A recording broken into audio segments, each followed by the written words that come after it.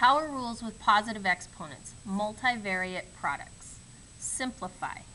Write your answer without parentheses.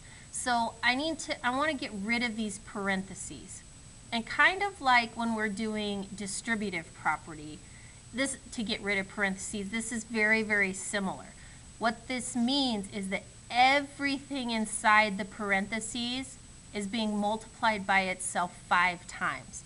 So if I expanded this out, I would have negative 2 u squared v to the 4th times itself 5 times. Negative 2 u squared v to the 4th, and again, negative 2 u squared v to the 4th, 2 more times, negative 2 u squared v to the 4th, negative 2 u squared v to the 4th. Okay, that's what this means. I have everything inside the parentheses multiplied by itself 5 times.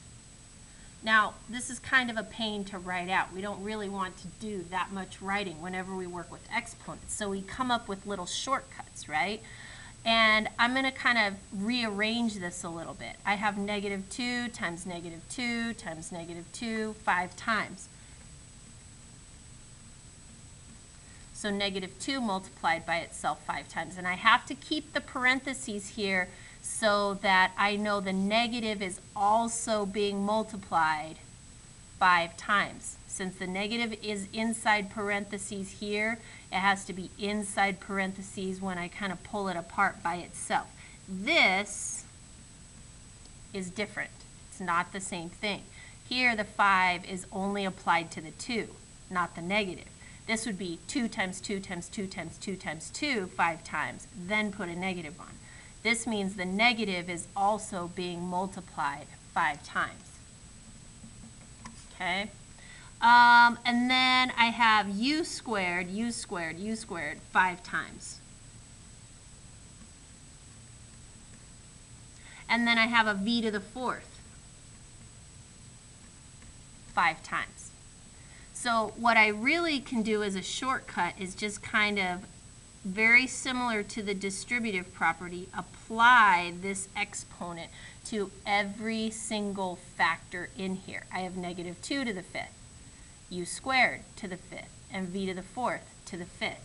Now I can just use my power to a power rule and multiply these out. Negative 2 to the 5th I can actually just evaluate.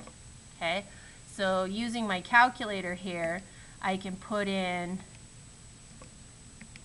negative 2 raised to the 5th power. Make sure you put parentheses around the negative to keep it inside. And I get negative 32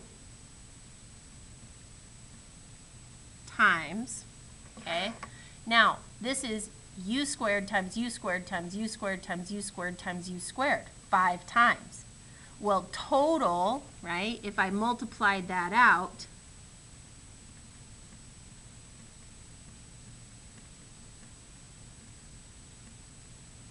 right, I had 5 of these u squareds here, like this. So u squared 5 times really gives me, I have 2 factors of u here and 2 more, because if I separate this even further, all these u squareds into u times u's, right? U squared, that's a u times u, that one's a u times u. And do that 5 times, I really have 10 factors of u here. Okay, u squared 5 times. So I can rewrite this as u to the 10th. And then likewise, this is v times v times v times v. That's 4 factors of v 5 times. So if I do that v times v times v times v 5 times, that'll give me v to the 4th, right? 4 times 5 will give me v to the 20th. So the little shortcut here is to multiply, okay, the exponents. So the negative 2 didn't have an exponent before. So it just becomes negative 2 to the 5th. There's no exponents to multiply. Or you could consider it has an exponent of 1. 5 times 1 is 5. Here, u squared, 2 times 5 gives me u to the 10th. and 4 times 5 gives me v to the 20th.